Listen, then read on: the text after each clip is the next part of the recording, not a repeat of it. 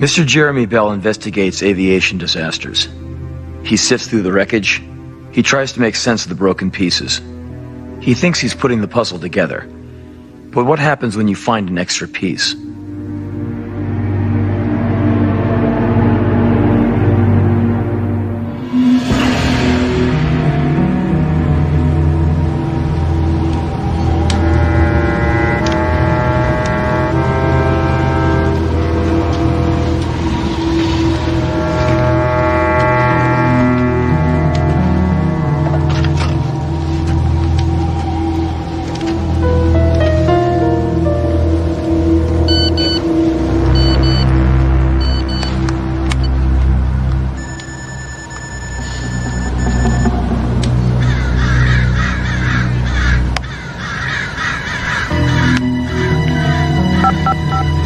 There's one. You're gonna be fine, sir. Let's get you to lay down right here. Guys, I wasn't on the plane. I'm the investigator in charge. How'd you get here so fast? Yeah, listen, it's Bell. No, I know. I'm actually at the site. But you're not gonna believe this. I saw it go down. That's right. I'll be here. You with the NTSB and you saw the plane go down? Mm-hmm. What would the odds be on that?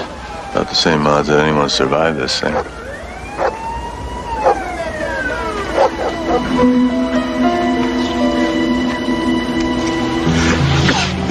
Takes it easy. First plane crash, guys? Well, keep looking for the living, you never know.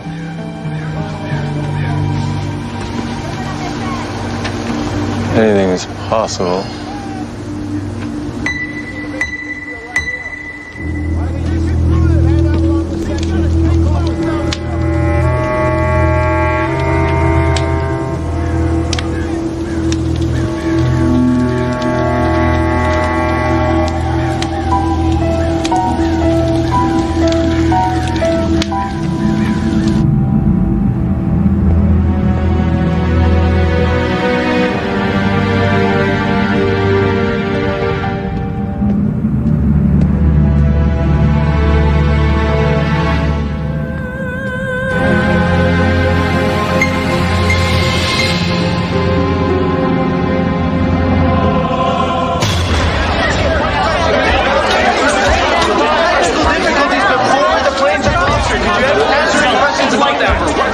Jeremy, how you doing? All right. So what were you doing up at 5 a.m. anyway? I just couldn't sleep. Sir, just one quick minute. All right, my name is Jeremy Bell from the National Transportation Safety Board. I'm the lead investigator in charge. Flight 1064 from Boston was scheduled to land in Seattle at 5:45 a.m. Radar and radio contact, however, was lost at approximately 5:28 a.m. Mr. Bell. Are there any survivors? The likelihood of anyone surviving is remote. However, the search and rescue efforts are continuing, and we're just in the process of getting briefed, okay, by all the coordinating agencies. So when we know more, we...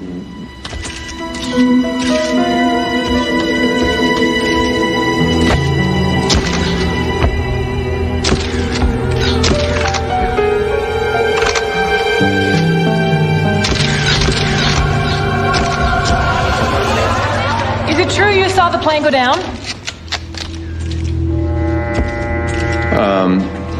So, when we know more, we're going to let you know. Okay, that's going to be all for now, people. All right? Thank you.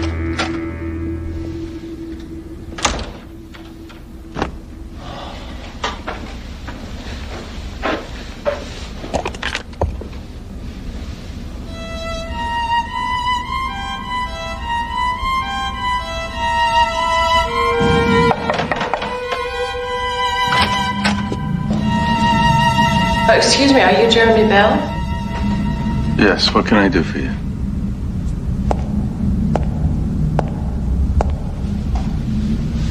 My family was on the plane. Oh. I'm so sorry.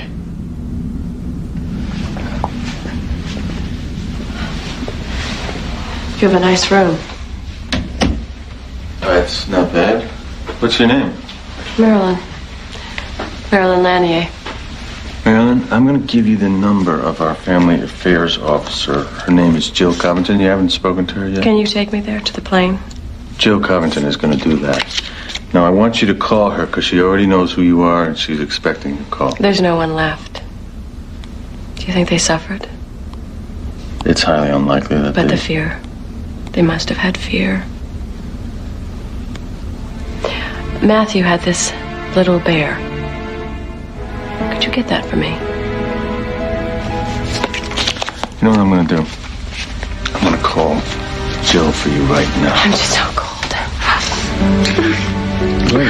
Miss, ma'am. No. Hey, what am I doing? No. This is all wrong. This is very wrong. It's okay. It's all right. You've been through an ordeal. It's okay. I'm gonna fix you a drink, okay? Okay. Oh, excuse me. Hello? Jeremy! It's John! Where are you? Look, we found a big chunk of the fuselage and the tail cone. I'd like you to take a look at it. Okay.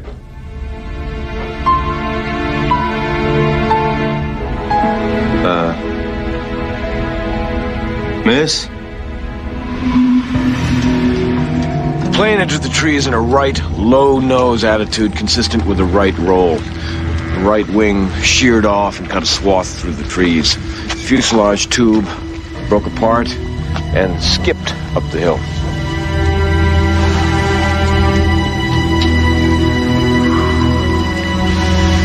Now there's a fracture or crack in the fuselage crown. It's caused either by impact with a tree or the ground.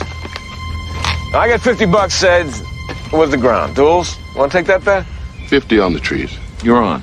You're both wrong. This plane came apart in the air before the crash.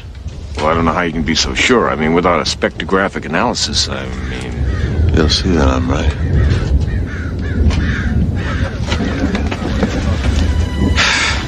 Melder to base. Base, go ahead. Can I get a crane up here, please? I got the cabin section. I want to bring it back to the hangar.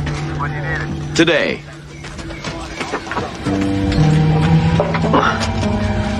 Hey, John. Yeah. Great. How the hell they missed this? I'll take it to the coroner's tent.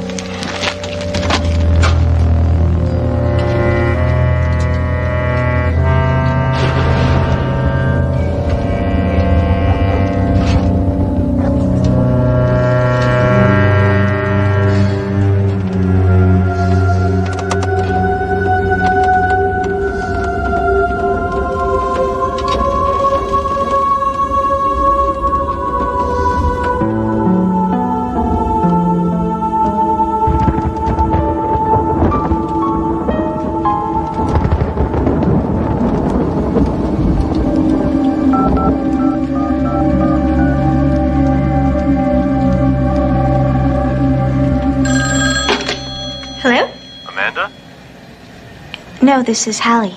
Oh, the roommate. Yeah, right. Hi, this is, we met once. This is Amanda's dad. Oh, hi. Hi. Is she there? She's gone, Mr. Bell. You know that. Oh. That's right. It's spring break.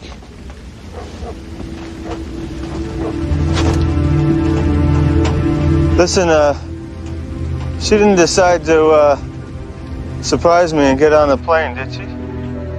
Mr. Bell, I don't know what to say. Was she coming to see me? Mr. Bell, I don't understand what you're trying to ask me. You tell me! Was she coming to see me? Please calm did down. she? I don't Or did she not get on the plane? She's gone, okay? That's all I know. All right. Okay, I'm sorry. I'm sorry. Thank you. No. No.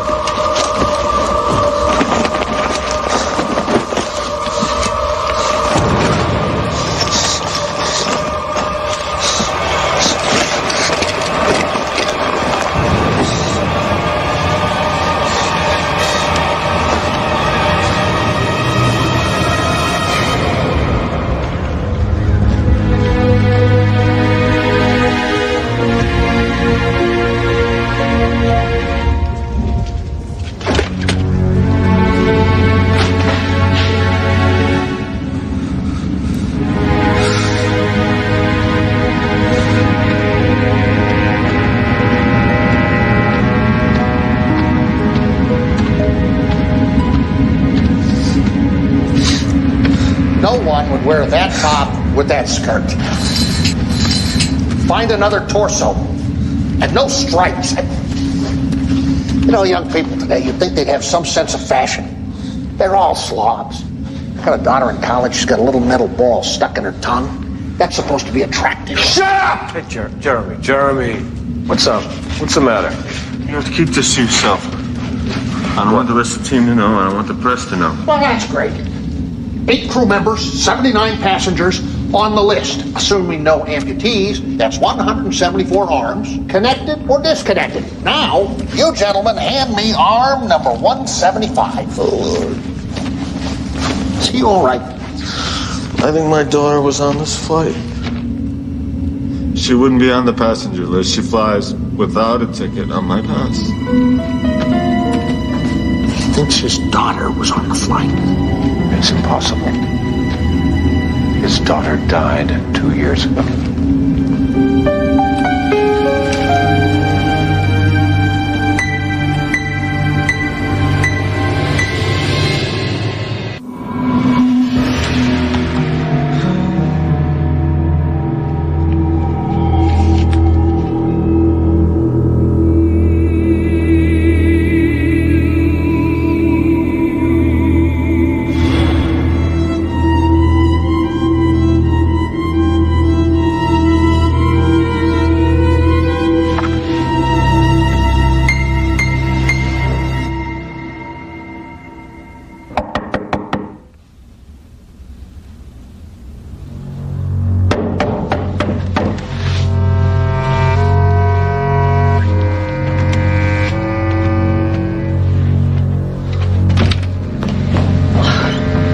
Sorry to bother you. I just wanted to thank you for being such a gentleman this morning. I brought you a cake. I'm just gonna put it right over here.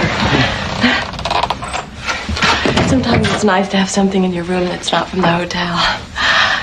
Right. Yeah, I must have slept, I don't know, 4 or 5 hours in this bed. Your pillow has your scent on it. It's a good scent. I spoke to Joe Covington. Oh, yeah, good. She said it's good to talk about it. Dan was my husband. And Matthew was my youngest. And Samantha, she was the middle. She was son. She was 12. And Natalie was 15. And I had come out to take care of my mother. Can you believe this? She passed away Tuesday. Everyone was coming for the funeral.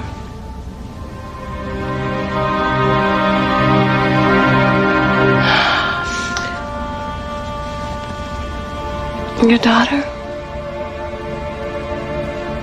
Yeah. She's lovely. I'm not surprised.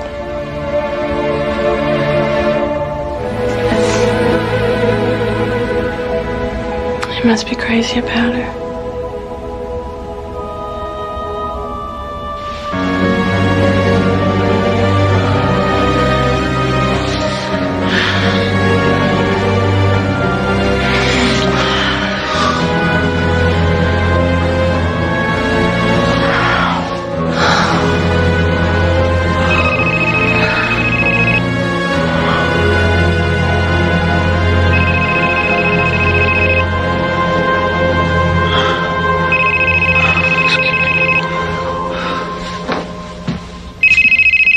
Hello?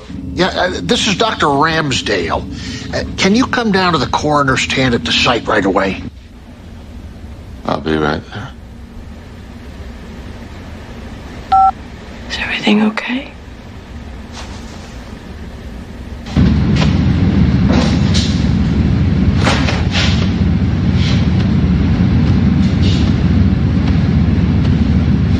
Thanks for coming. We've fit all the pieces together, and we now have a positive ID on the body that's not on the passenger list. Take a look.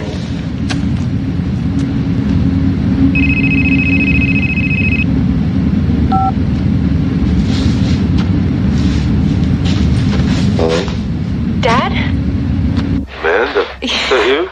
Yes. Amanda? Oh, thank God! Oh, honey, you have no idea.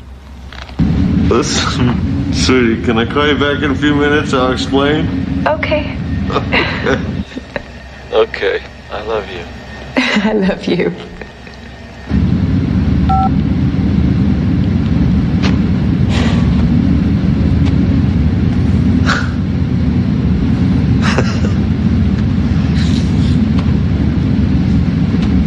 Are you ready? Hey, pal, you know what? I've seen it all. Okay. I don't think you've seen this.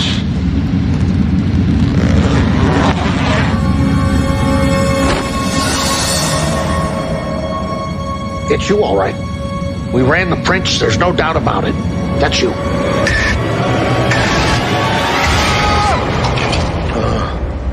That must have been quite a dream.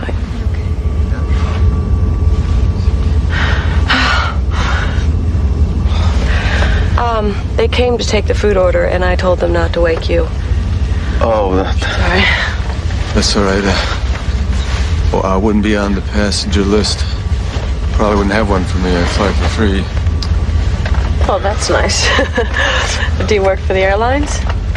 no, the National Transportation Safety Board.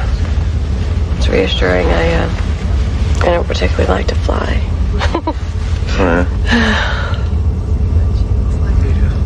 So where are you heading? I'm actually heading to see my daughter. Oh, photo. Oh, wow, she's lovely. Oh, my God. Is she in college now? Yes. I have two girls, and they prefer I stay as far away as possible. They're at that age. Believe me, I know. This one and I had a huge fight 2 years ago, and it's never been quite the same. A boy? No, she pierced her tongue. Oh, no. Yeah. Oh, you're awake. We have a meal if you like. Actually, you know what? Can I have a scotch straight up? Scotch sounds good. Make that too. Thank you. 2 smooth landings. Oh, wait a minute. You know, that's not right. Your glass. Excuse me, miss. My glass is, cracked. Oh, well, that's not good.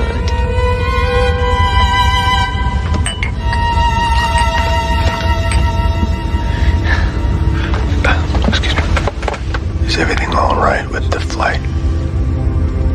Of course.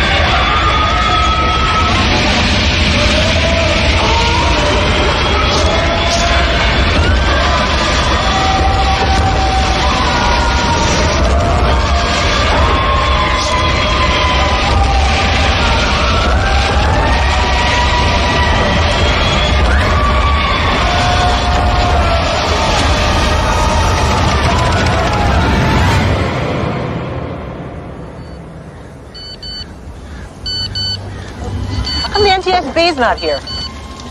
I heard the investigator in charge isn't answering his page. Hey, what if that beeper we're hearing, what if that's his? Oh, man. What would the odds be on that?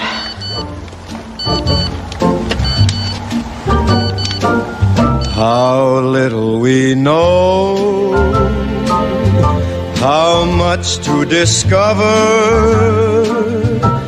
what chemical forces flow, how ignorant bliss is, how little it matters, how little we know. Mr. Jeremy Bell. Just another name on a list compiled by fate.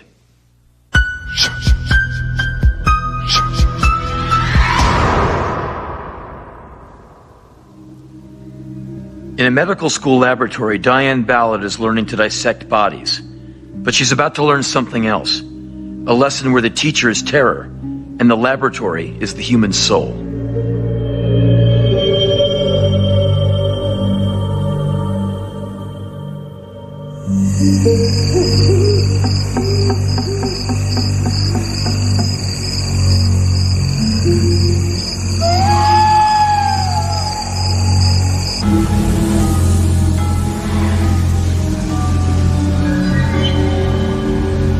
Damn it. Where the hell is Diane? She is always late. Relax, Paul. Yeah. Thank you, Cheryl. As we fall further and further behind, I will remember to relax. After all, it's what I love the most about the first year of medical school. It's also relaxing. Are you relaxed? Good. I guess it's just me. Oh, sweetie pie. Sorry, I got hung up. Diane, it's bad enough we have to do our lab work in the middle of the night. You could at least try to be on time. Don't let it happen again, okay? Sorry. We're starting with the head, right? Yeah. It's your turn to cut. Have either of you removed the head wrapping? It looks kind of loose. Not me. Me neither. Okay. Go ahead, Diane. Let's see what old Slim looks like.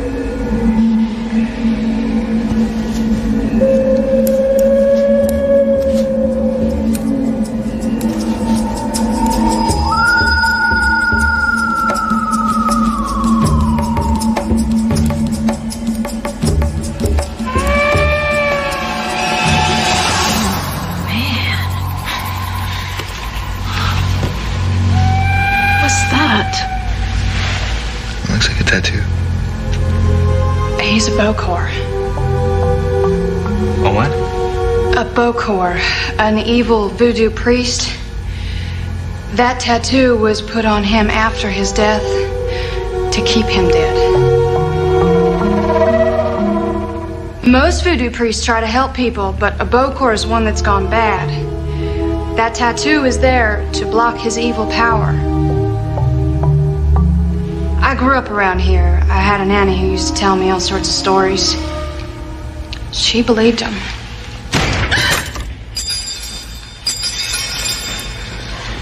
I'm gonna start. I just came in to get some notes. How's it going? Fine. Hi. I don't think we've officially met. I'm Richard Lenski. Diane Barnes. Nice to meet you. Yikes. He's lovely. So, everything cool? Sure. Okay. You guys keep burning that midnight oil. It was nice to meet you, Diane. You too.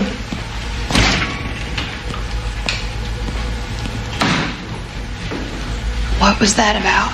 Is everything cool?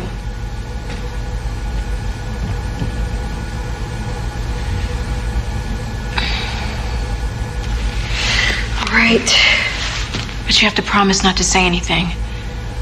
Okay. Lenski stole a key from a nurse up on the ward and took some morphine. Are you kidding? How do you know? Cheryl and I saw him opening the closet. There he was, stuffing morphine vials in his pockets. I'm sure it wasn't the first time. Whoa. Well, what did he say? He begged us not to say anything. And you can't either. If you say something and we don't, it's gonna look like we're hiding something. I'm not a snitch. Yeah, let's postpone the ethics discussion and get to work. Okay. Make the following skin incisions in the midline from vertex to chin.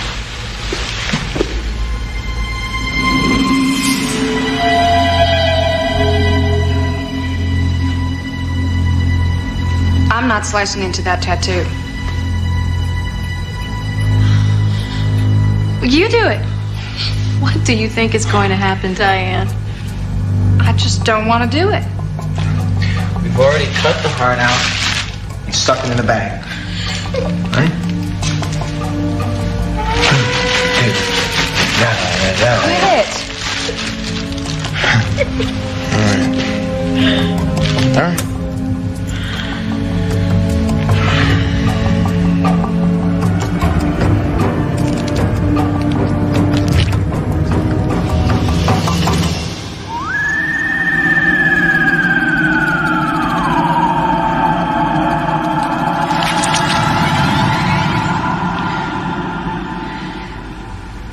Can we take a coffee break?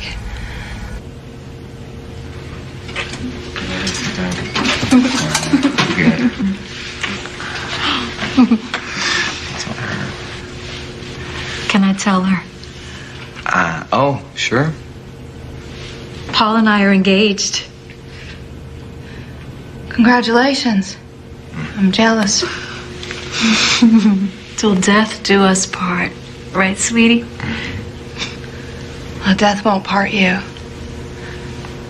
Not if your love is really true. What was that? I thought we were the only ones in the building. I don't know. Probably a cleaning crew. Diane? Diane, What? we're heading back.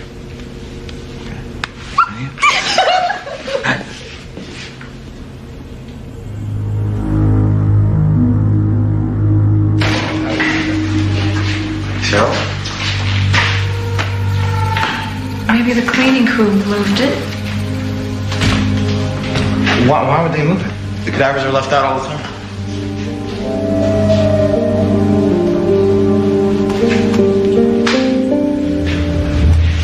Paul, the organs are gone too. Where's Diane?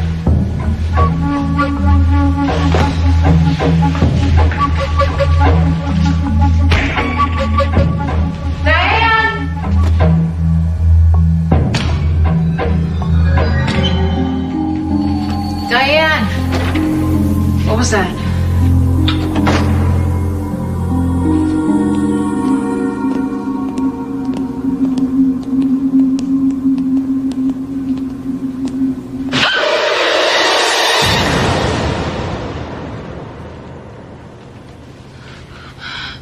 Organ bags.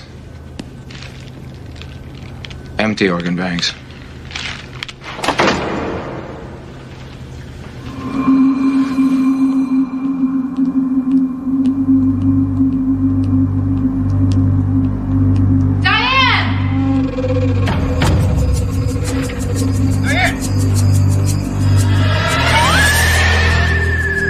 What the hell is she doing? Diane! Diane, wait!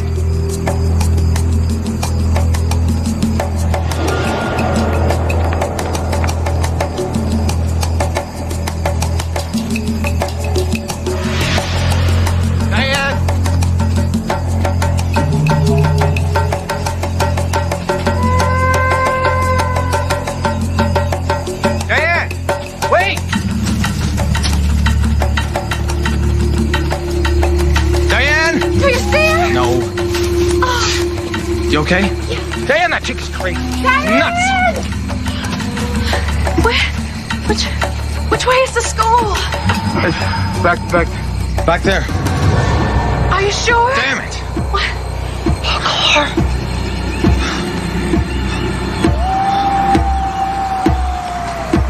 wants us.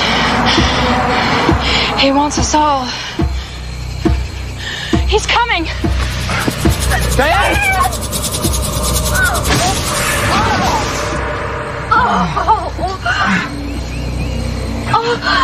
Are you all right? Oh, my shoulder.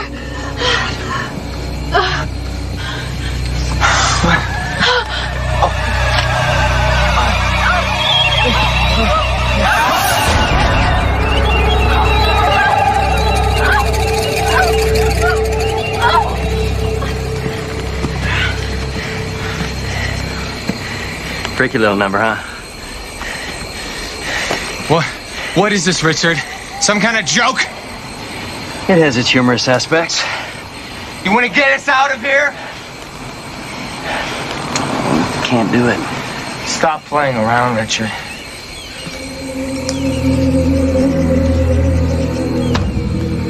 If this is about the drugs, we're not going to say anything. We promise. Richard, we'll never tell him. Okay? You have our word. Never. We're not going to tell anybody. They told me.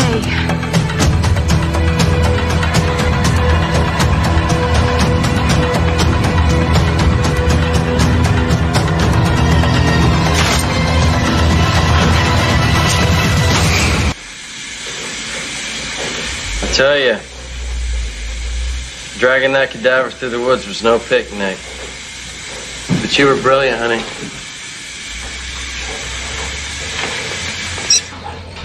How'd the puppet show look?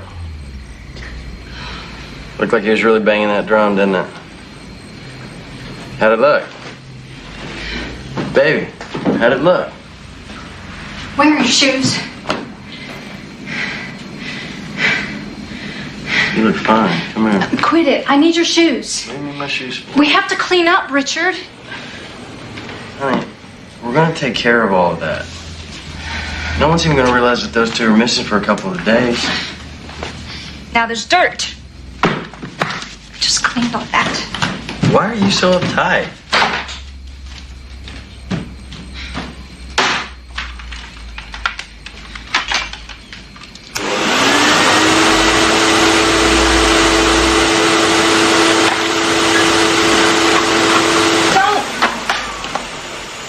Damn it, Diane.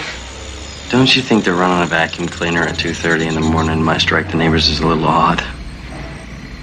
You're hurting my wrist. Sorry.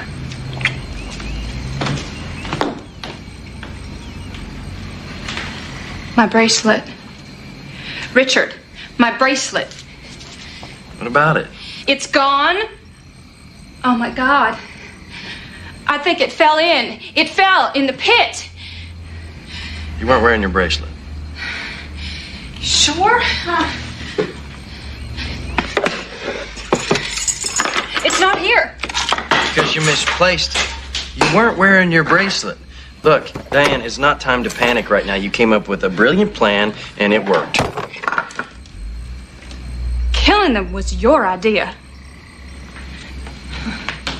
Killing them was both of our idea. I mean, you're the one that came up with this whole voodoo angle Beaucourt thing, which was genius. We have to go back and dig up the pit. Are you nuts? The bracelet has my name on it. They can trace that back to me. You weren't wearing the bracelet. I never should have put that tattoo on the man. That is a sacred symbol. Why not? What, because you're afraid you're going to make the gods mad? The voodoo gods? Huh? Come on. Don't tell me you're starting to believe all that stuff. Do you love me? You know I do. Have you lied to me about anything? About what? Anything. Of course not. Because you can't lie to me, Richard. What are you... Because I'll know. Baby. You're the only person I've ever loved. And if you don't love me, I don't think I can take this. So we did this for us. Doctors. Partners. children. Everything we talked about.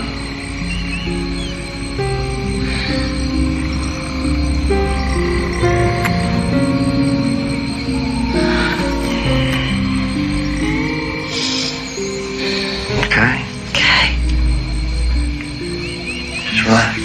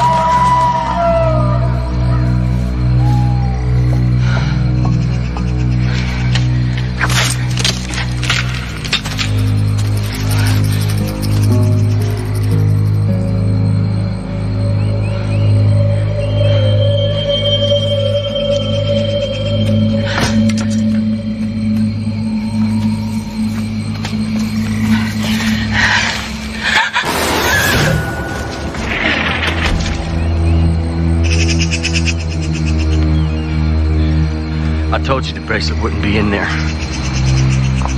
I know because I pawned it last week. But I couldn't tell you. You would have thought I didn't love you. Can't you see you left me with no choice?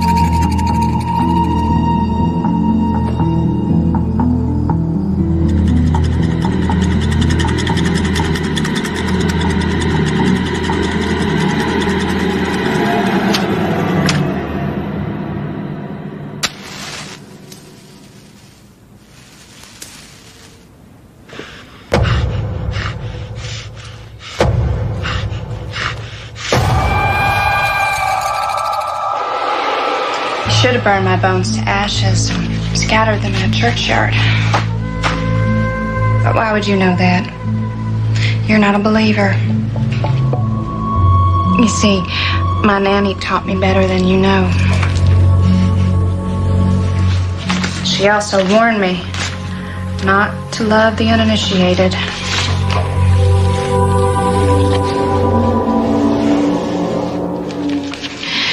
She told me that a boat goer's lover must be as pure as the sky. Just as a boat goer's heart must be as black as the earth.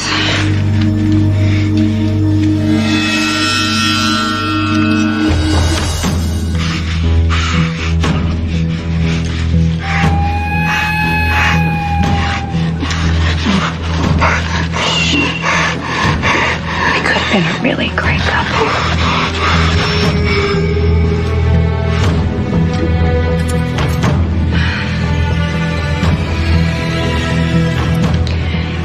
Sorry, but I left my dissecting tools at the lab.